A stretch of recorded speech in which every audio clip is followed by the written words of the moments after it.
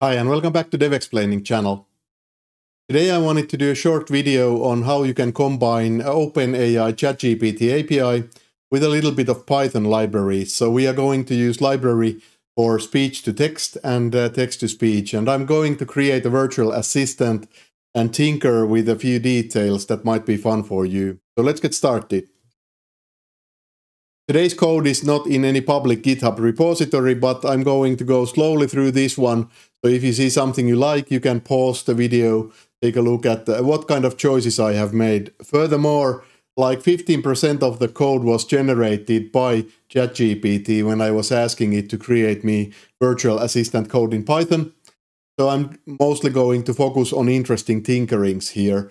In other words, anything you see is trivial to do. It's not really difficult. That's actually the point of this video, to encourage you to try yourself. And by the way, if this video inspires you to do something fun, let me know in the comment section. I would love to hear from you. What are the key parts? Well, one part would be OpenAI API.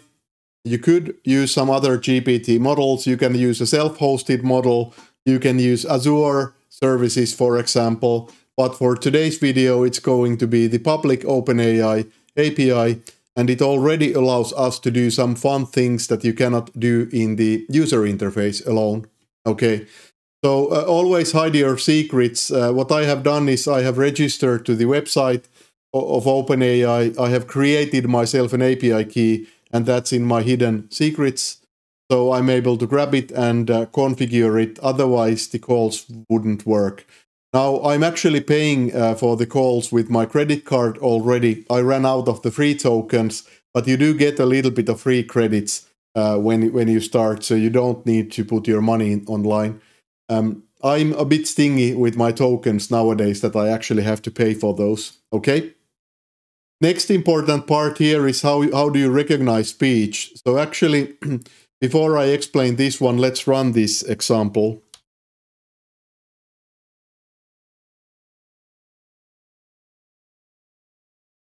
Oh, wise overlord, please tell me how I can write clean code and do not create messy code that would be horrible for somebody else to analyze. Okay, as you can see, it did pretty decent job, so it was able to grab my questions. It failed with some of the kind of utterings, but it's no wonder because it's my Finnish accent, I'm afraid. Well, my dear, it's quite simple. To write clean code, you must first understand what clean code truly means. Clean code is not just about following a set of rules or guidelines, it's about having a mindset of craftsmanship and excellence in everything you do. To achieve this, you must have a deep understanding of the problem you are trying to solve and the tool. Okay, I think you got the point.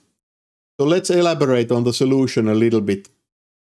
First important part here is how do I grab my speech to my microphone and convert it to text, and that's almost trivial.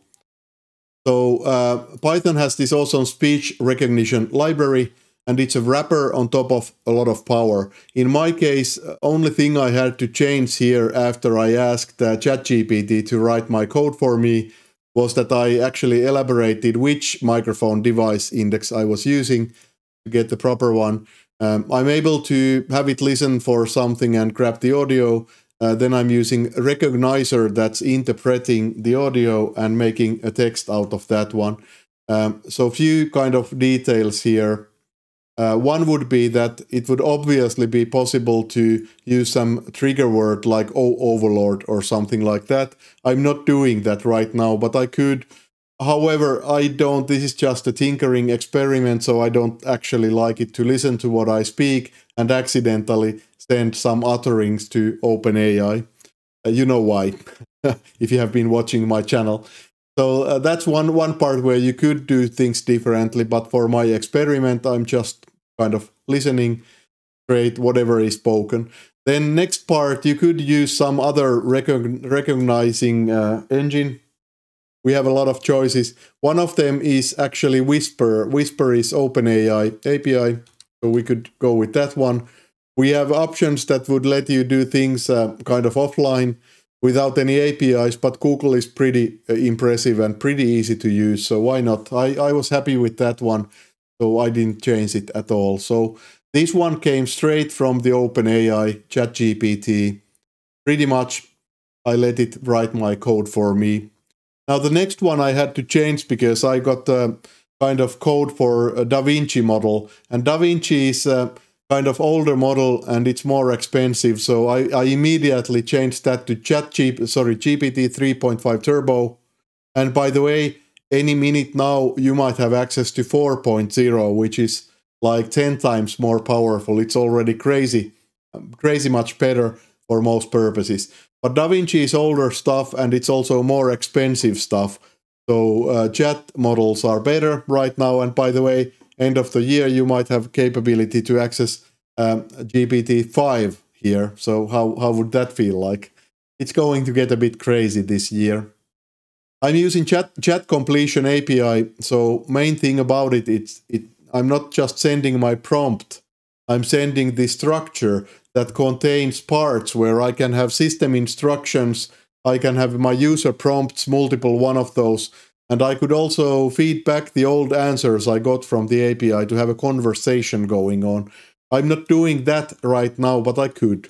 And I can cap the token count. It used to be 4,000 with GPT-3, but now that you might have access to GPT-4, it blows up, so you can have max token count of 8,000 or 16,000 or even more.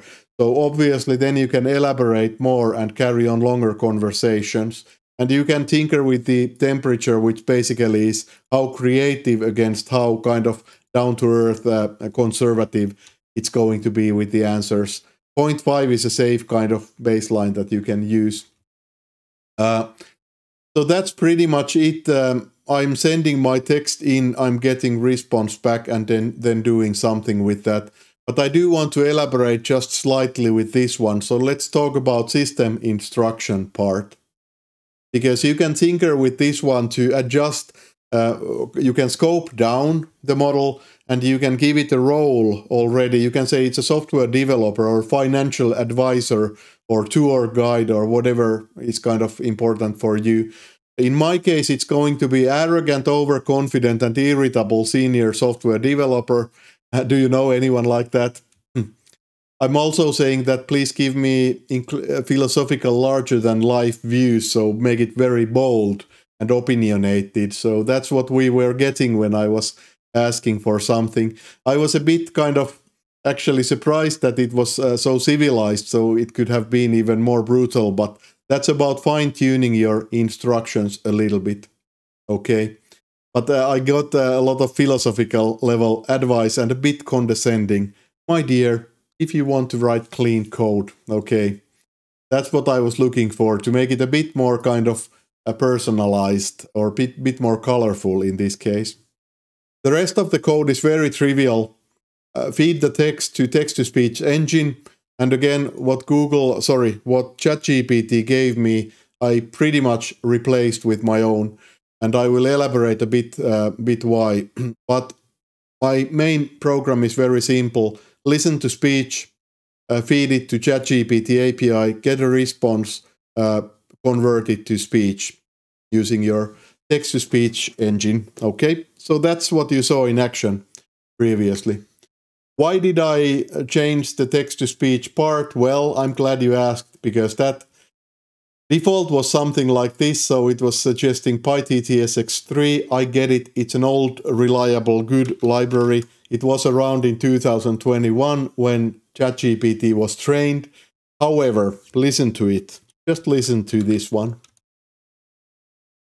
This is TextToSpeech speaking. There are several text-to-speech libraries for Python out there, but the best one really depends.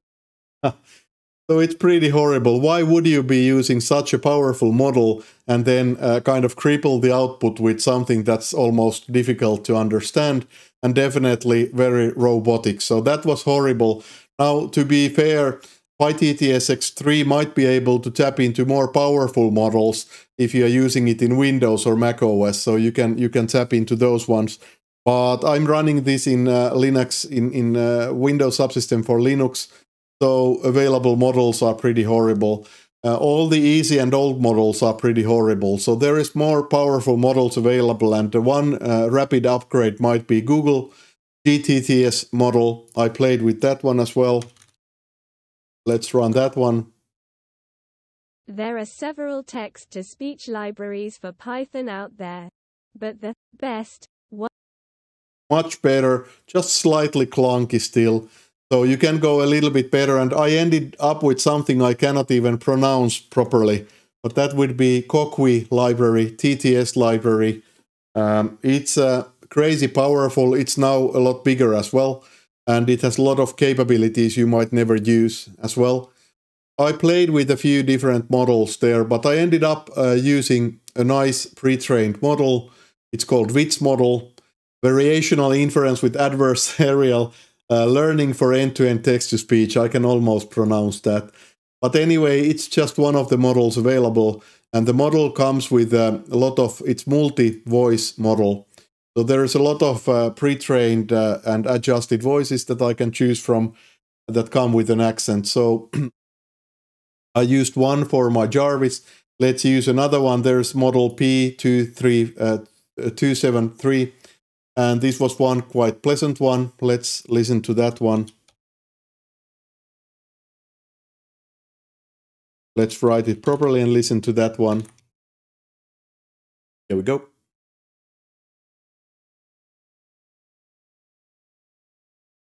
There are several text-to-speech libraries for Python out there, but the best one really depends on your specific needs and preferences. Some popular options include... That's pretty decent one. And I can live with that one already. It's pretty good sound, and there is a lot to choose from the voices, depending on what you are going for. But I was going for some voices that would not be horribly kind of robotic and would perhaps have a little hint of personality and must be very clear. So that's what I ended up with. And as I mentioned, I just assembled all these parts together in less than 100 lines of code, and it's already much better than many offerings that I have paid money for. So I could actually use this and wrap it in a crazy mini Yoda, baby Yoda doll, perhaps, and have it advise me in my work. I have been, of course, like anybody, I have been using already ChatGPT to get some kind of rapid ideas and bounce them around. So it is actually a valuable tool for me. And with this little code, I can make it more useful by interacting with it with my voice. It's actually a very useful tool for specific purposes. And I always like to carry a bit of personality and kind of cutting edge text. So that would be it. I also want to mention that, of course, there is a way to take this even one step further. You could go with the AI cloned models. You could use the best speech models there are. You can clone your own voice or your buddy's voice and go crazy with that one. People are already doing that, so why not? But for my purposes, this was kind of the level and balancing that I wanted to do. You can take this idea and go crazy with it. And please let me know. I like to know when people go crazy with these ideas. But I hope you enjoyed today's little practical video. I just wanted to share you something practical. If you have any questions, comments, anything to share, use the comment section. And of course, I always immensely appreciate if you click that like button. By now, if you had any entertainment or education out of my video, if you get any value out of this one, and please subscribe to my channel for more. I hope you enjoyed this one. See you in the next video. Bye-bye.